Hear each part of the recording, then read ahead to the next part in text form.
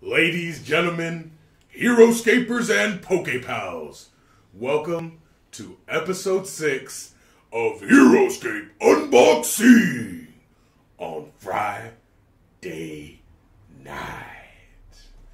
I'm MK Plus Ultra, this is Alex, and like I said, we just want to welcome you. This is our 6th episode of this.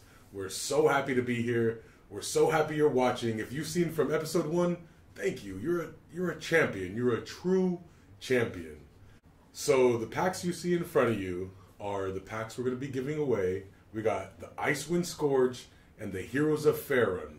So go to episode 5, get the details on the giveaway, follow the instructions, and you could win yourself some brand new in-box Dungeons and Dragons crossover Heroscape merchandise.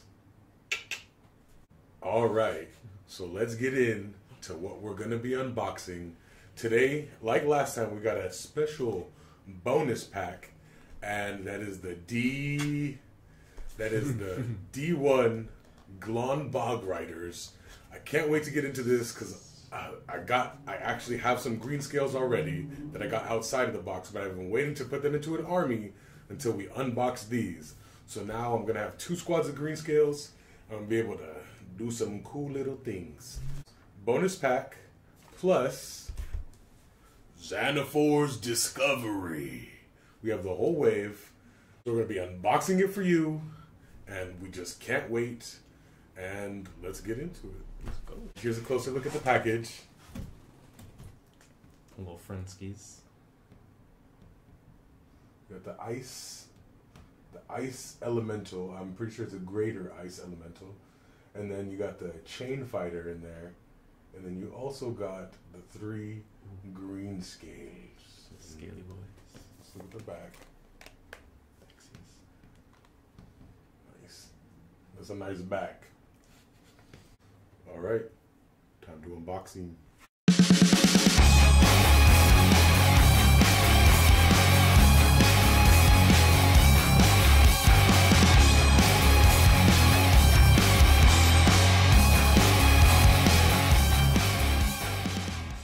Okay, so now we have the Dro Chain Fighter.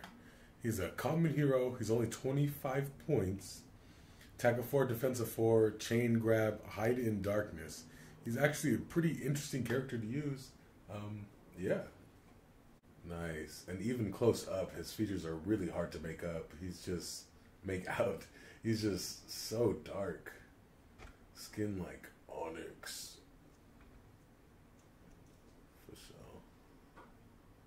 Here we have the Dro Chain Fighters Army card. Alright, so next we have the Greater Ice Elemental. He's really cool. I like him. He has pretty good attacks. He's 130 points, but attack of 6, defense of 4, cold healing, ice cold, and ice spikes. This guy is really frigid. Now for a closer look at the elemental, as if you needed a closer look. He was pretty much right in your face. Look at his ice hand. Nice. This guy is sick. He's huge. Here is the Greater Ice Elemental. Alright, so we have the Green Scale Warriors. I really like them. Their loyalty to the Lizard King and Lizard King bonding. Move of 6. Attack of 2, defense of 2, but they get buffed with their Lizard King, and they just look so buff. Oh wow. Gosh. This guy. These might be some of my favorite sculpts in the whole Dungeons and Dragons wave for sure. But possibly in all of Heroscape. Yeah, these guys. They've got to be some of my favorite character models in this entire game. Like, so sick. With the a turtle shield, like it is a turtle shield. I didn't even realize that. That's crazy. This guy is like the runt of the litter, but he's still like he's probably the quickest. He's the most agile, the quickest. Look at him. And those eyes glowing red. Now the green scale warriors. Okay, and first up of Xanafor's discovery, we've got the lawman and the samurai. Let's get into this guy. It's looking pretty nice.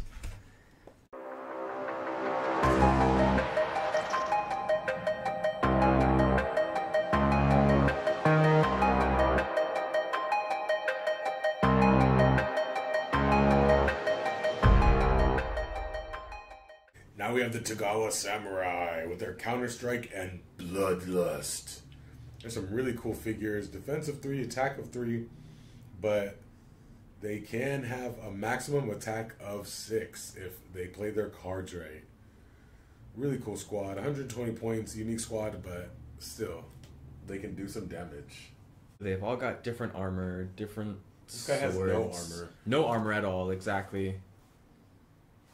He trusts himself that much. Now for the second guy. Wow. He is in full motion right now. That sword's coming down and it's coming down hard. Oh wow, I didn't even see the back. What is that? A demon? It looks like it. It really does. That's crazy. Oh, and now we have the third one. It was a dual wielding the katanas. He might have the most armor on. Maybe tied for most, but still, he is bald and beautiful. Full out offense, full out defense. This guy's got it all. Do not mess with this man. Now the Tagawa Samurai. Alright, so now we have the Lawmen. And these guys aren't a squad, they're also just 3 unique characters. We got Guilty McCreech, Deadeye Dan, and James Murphy. And these guys are crazy. I like their character models. They have some really cool attacks. Now for a closer look at Deadeye Dan, he has his sharpshooting gun and his hat covering his face. Now we have James Murphy with his whip and his shotgun blast special attack. So that is a shotgun and that is a whip, and he's ready to take your life from you. Now for baby boy Guilty McCreech. He has that double attack with 2 attack and 7 range. He's really nice. With that 7 range, you can get on height, so it could easily be 2 attacks of 3.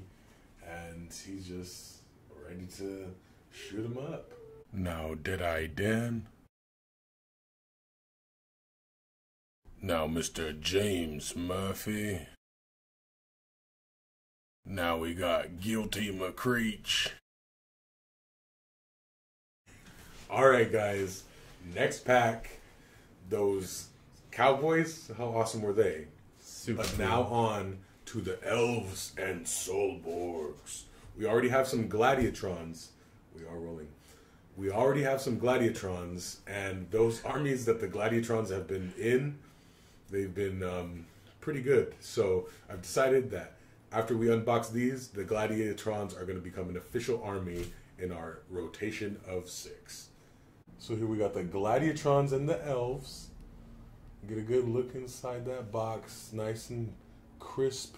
Looks really cool on camera right now. Really nice. 4 gladiatrons, 3 elves. And now look at the back. See the gladiatrons and the elves. All right, time to unbox.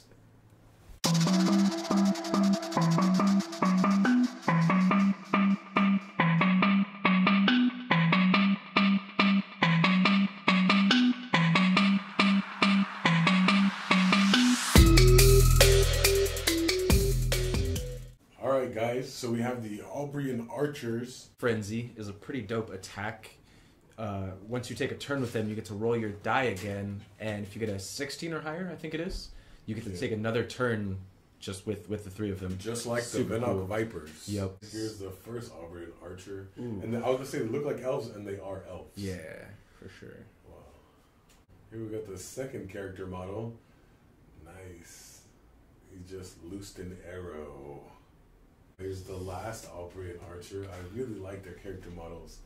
It's really sick. He has a quiver full of arrows that's ready to be unleashed.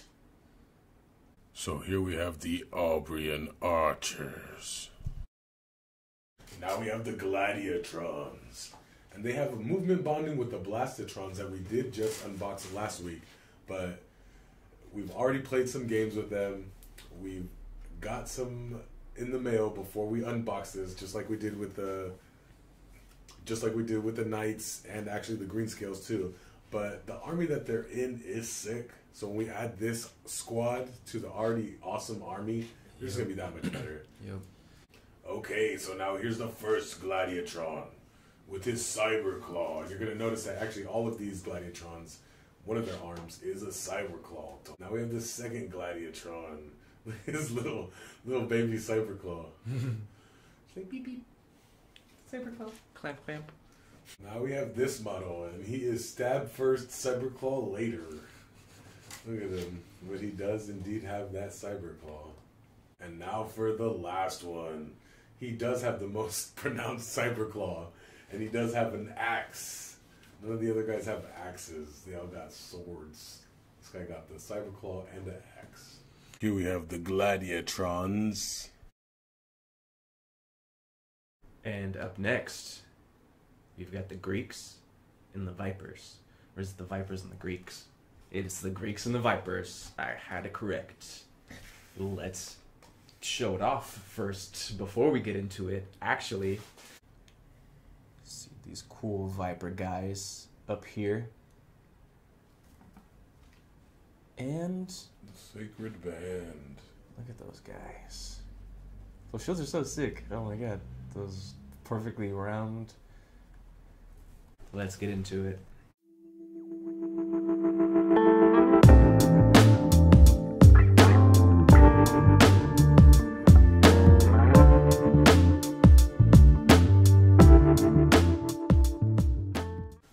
Alright, so now we have the Armok Vipers.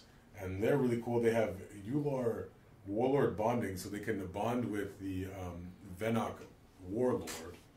And they also have Slither, just like all of their slithering brethren.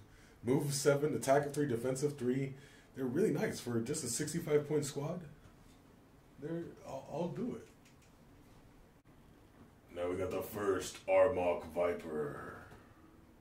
Really nice. Nice. Now we have sculpt number 2. This guy, he's really like...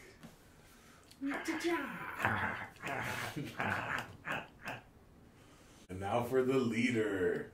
He is definitely like, come at me, bro. There's so many character models that are like, come at me, bro. But he is definitely...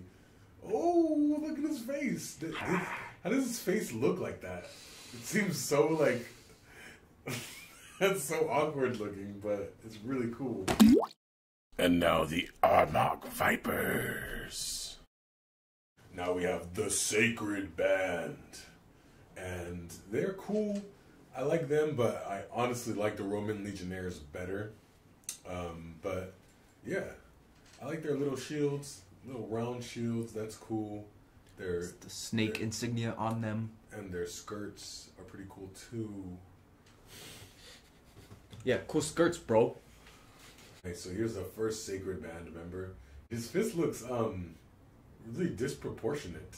Like his fist is as big as his head. But yeah, they just groomed different back then. He's huge, this guy. Okay, now we have the one hiding behind his shield, ready to slice back. Top of that. Ooh, now we got that one pointing at you. There's always that one. There's always that come at me, bro, and there's always that one like ready to stabby. Ready to stabby. This one is the come at me, bro. Look at him. This one's like, hey, bruh. I don't even need my shields. I'm all the way open. I dare you to shoot me in the heart with the arrow. Now the Sacred Band's army card. Alright. Sadly, we're on to the last pack yet again. But don't be sad. Even though I said sadly. Because next week, we got the flag bearers, all 5 of them. So be sure to watch next week's episode to get all the flag bearer dice rolling dice bag goodness. And then the week after that, we got something special planned. So stay tuned. Announcements next week. But yeah, special. We got something special planned after the flag bearers. But then after the something special planned, we got something even more special. And it's the season finale, guys. Alright, so let's get a closer look at this pack. It is a unique heroes pack. Nice. Ooh, Valgard in there. That guy at the bottom, his name is Parmenio. Parmigiani Reggiano. But yeah, let's get into it. Alright, time to unbox.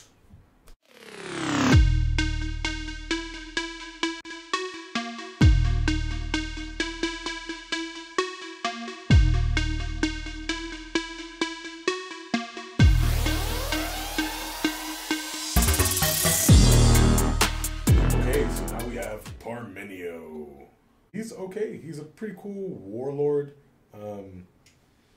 I would take other warlords before him. He is kind of suffering from that Scottie Pippen syndrome. You got Michael Jordan, so why would you go in and choose Scottie Pippen willingly? You want that Michael Jordan. And his Michael Jordan is definitely Marcus Decimus. And also he will definitely get picked after Meburg-Sa. Like, there's no reason I would choose him over Meburg-Sa. That squad still needs but still, yeah, he bonds with the sacred band. So let's see how that goes. Now for a closer look at Parmigiano. Look at him. He looks cool. I don't like his hair. His hair is kind of ridiculous, but I like the cape. He reminds me of Joaquin Phoenix's character on literally the B team, literally the B team. Not even the trash gladiator who's here for the looks. Look at him with his fancy flowing cape and his nice hair. Yeah. His cool looking sword that he probably Marcus just really puts in the work. Literally, this is definitely yes. Commodus.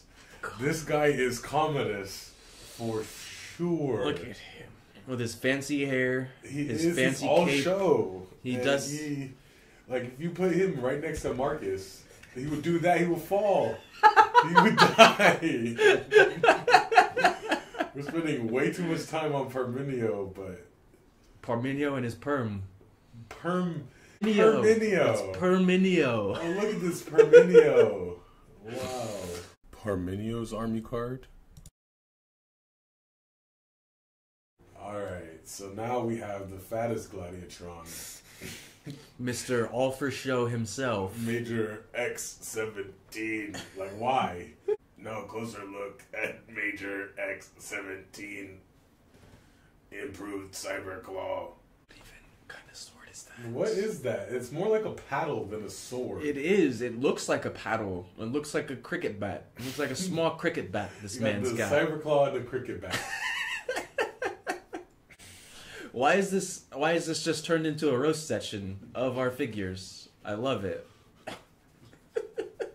Major X-17's army card. So here we got Moore's Bane. I wish we had less Bane. But yeah, this guy he's okay, I guess. He has the Rod of Negation.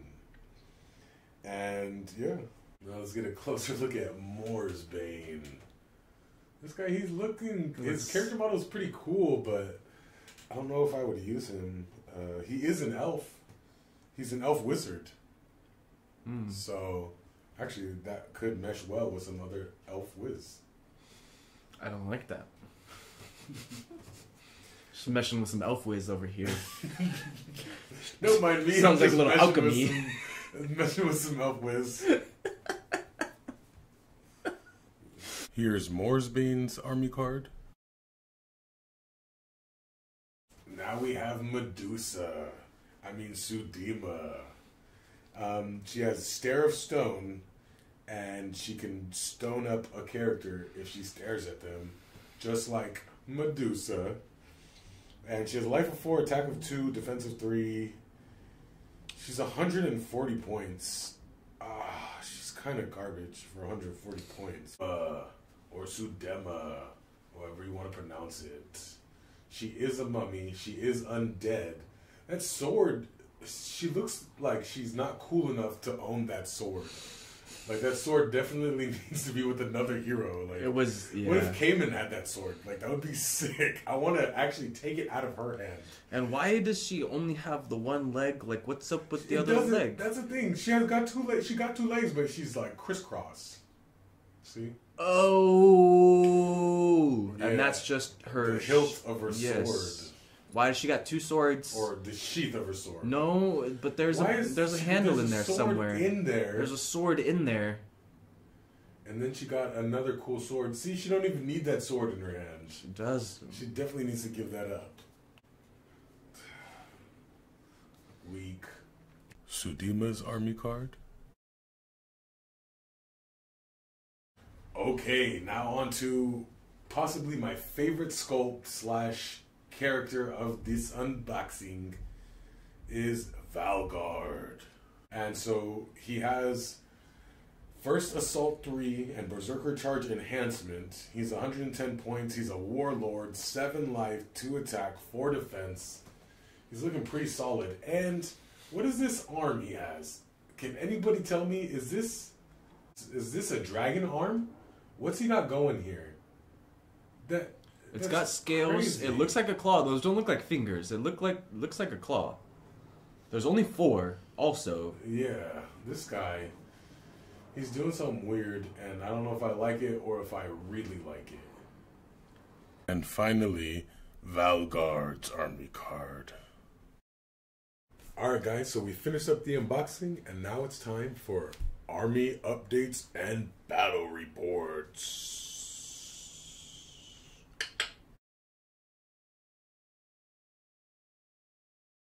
Okay, so for updates, this is pretty much the only army that has been updated, or the only update to the armies. I did swap out the ranged squad with the 4th Mass and the 10th Regiment.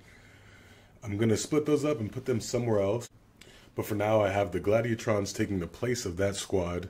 So in this army, there's 3 Gladiatron squads, 2 Blastatron squads, the Krav Maga agents, and Thrakus.